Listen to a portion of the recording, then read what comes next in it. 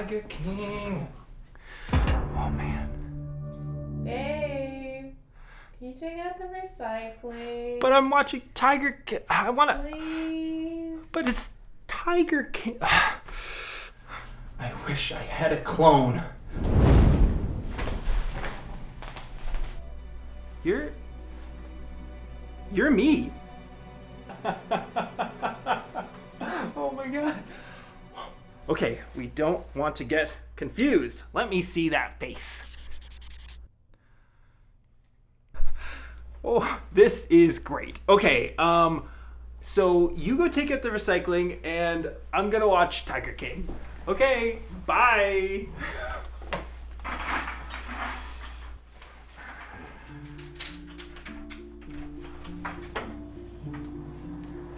You know, people are nuts, man.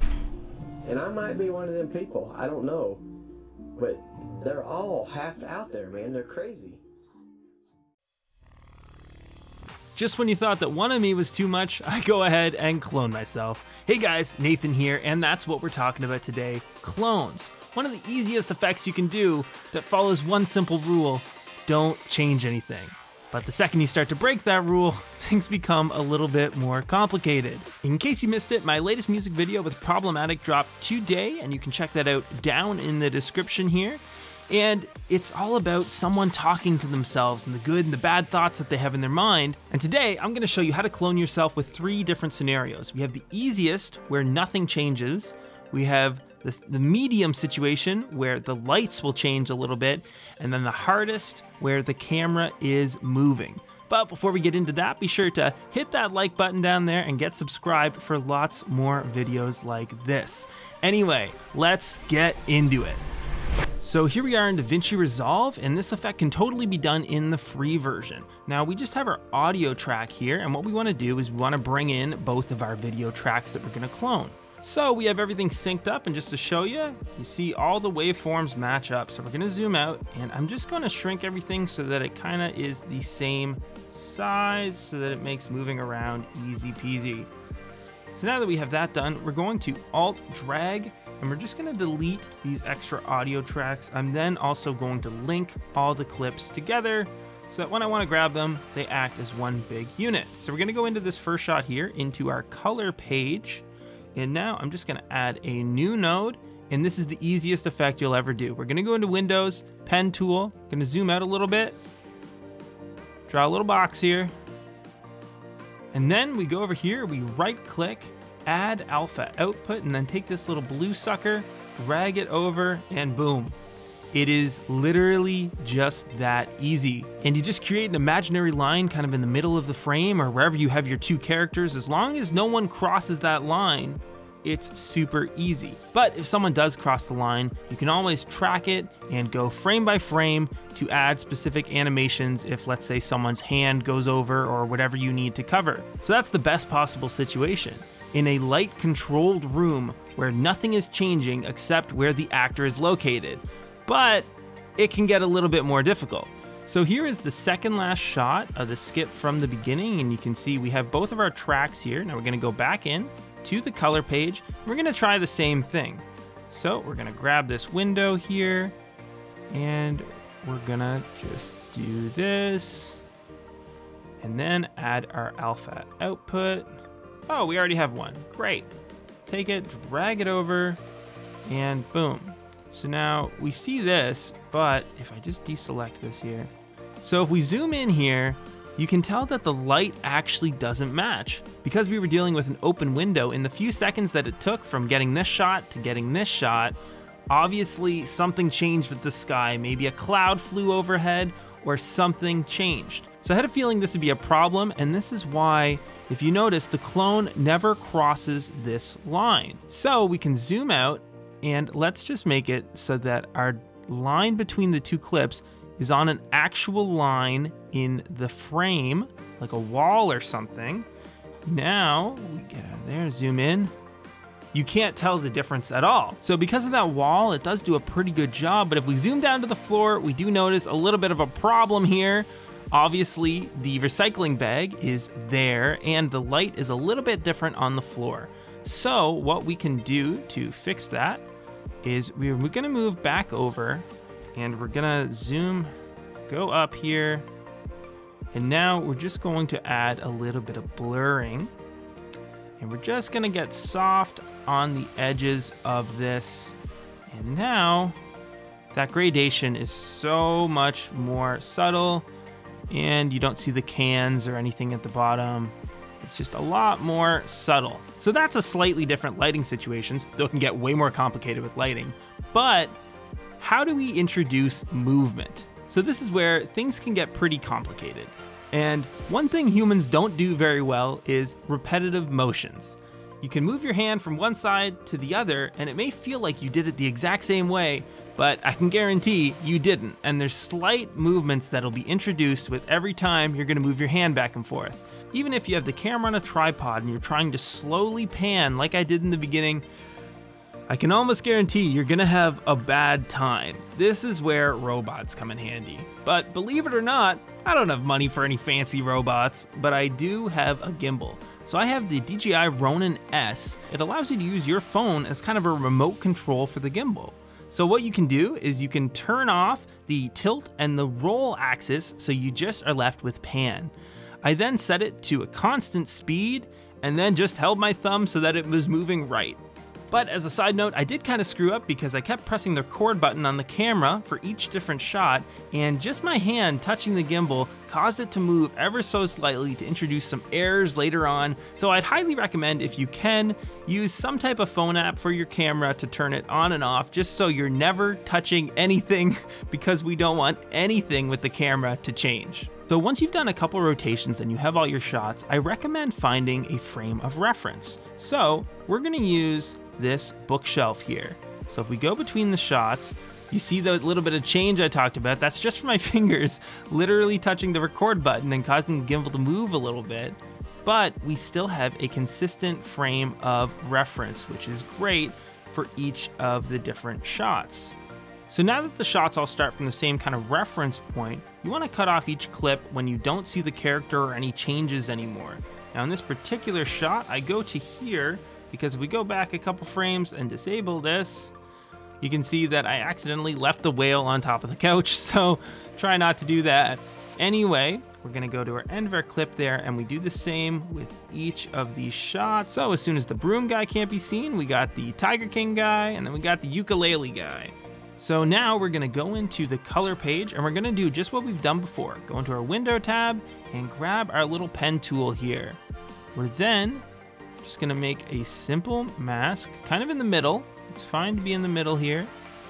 And what I wanna do right in the beginning, okay, great. You can already see the broom guy, but if we click off here, you can see that because of those little adjustments, anything involving a line is gonna cause us some problems. So one way to help deal with this is like what we did before, just kind of soften the outside and the inside a little bit to make that change less noticeable. So as you can see, it is better, but I'm gonna be real with you, this is not perfect. I'm actually hoping to try this effect again right after recording this, and if it works out, you'll see it at the end of the video. So hopefully look forward to that, and if you didn't see it, it didn't work. Nathan from the future here, and it did work. It actually worked so well that I figured I'd set all my camera stuff up again and re-record the last part of the tutorial because I feel like I have a better system figured out. And the first one I did for the skit was a great learning process, but this one actually shows off how to do things well and how to plan and do it a bit better. So if we go into the clip here, we have our reference point, and I can turn off each shot, and as you can see, it does actually change with each shot. So this is on the Ronin S. Maybe it's an off balance thing, but I didn't even touch that sucker, and we still had some slight movements, but they're significantly less than when I did it the first time. So now what we want to do is we want to go through here, and we just want to get to a point where the character is no longer in frame. Okay, and that's where we're going to end each clip. So same as last time, but what we're also going to do is we want the underlying frame to be the same thing the whole time. So everything that isn't cut out, we want to be the same thing. So what we can do is, like, this frame doesn't need to start till about here. And then this next frame because it's a shot of her in the chair. This doesn't need to start till about here. So we have our starting points for our clips, and we're gonna leave this bottom one the same all the way through because we want the least amount of things changing in the shot so that there's limited amounts of jankiness. Usually on this channel I embrace the jank, but for this situation you wanna minimize jankiness. So we wanna go into our first shot here into the color page. We already have our alpha output set up, and now we want to just go into the middle, kinda sorta, grab our pen tool and do what we've always done. Okay, we're gonna soften that sucker a bit, and now we're gonna track it. So we're gonna track in the left direction, perfect. Track in the right direction. Great. The only thing I do see a bit of trouble with is a bit with this lamp. I know that's gonna be a trouble point because if we go over top of it, you can see that it kind of doubles and it's kind of weird. So even with the Ronin, you still want to have your cut point at kind of mellow areas, like something with a wall, something without a ton of lines going on, not a complicated part of your image. So I think that's going to look better. And we go back to the beginning. Perfect. We can then go ahead to the next shot. And at this point, it's basically kind of a rinse and repeat. So we're going to disable our first shot for a second here, go into this next one, get into the middle. And it's just do the same thing all over again. We're gonna grab our pen tool, put a little rectangle around her. Now, I'm already breaking one of my rules, as you can tell. We don't want it to be on the couch. We want it to be over here on the wall because we don't want to deal with all those lines. So then we're gonna soften it out just a little bit. We're then going to track this. Track backwards. Be kind to us. Okay, so that's not bad, but we can see the track ends because it has no info to track. So we can just go into frame and go a couple over and just move that like so. So now we stick in here. We can go in here and we're gonna finish the track, go back to clip. Let's see how this finishes out. Great. I'm then gonna go to frame and I'm just gonna hide this little bit at the end here. Let's see how that looks. Okay, it looks almost good. We're just gonna go near the end, bring it in just a little bit so that it hides it at the end. And it's basically a rinse and repeat, but just for kicks, I'll show you the final one. It's her lounging here at the computer. So again, we're just gonna draw our window sucker. At this point, I feel like you could probably do it in your sleep. And go down. Boom. Got another window.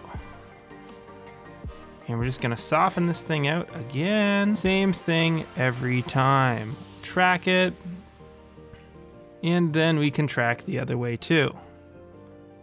Try not to cut off any toes in the process.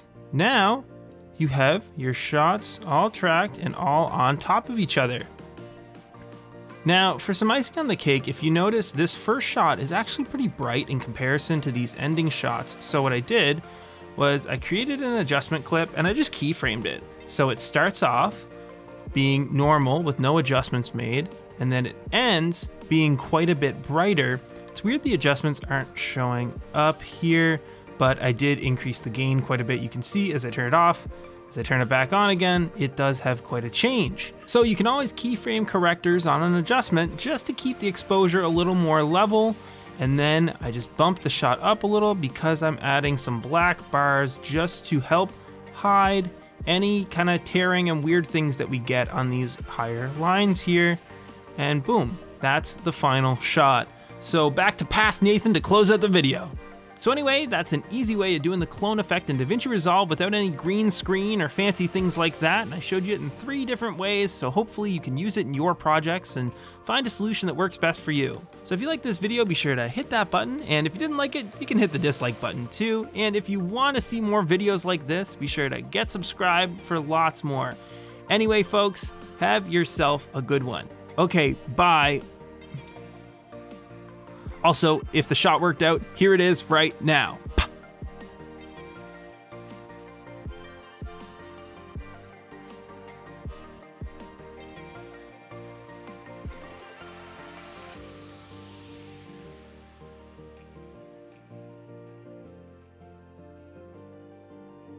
Okay, bye for real this time.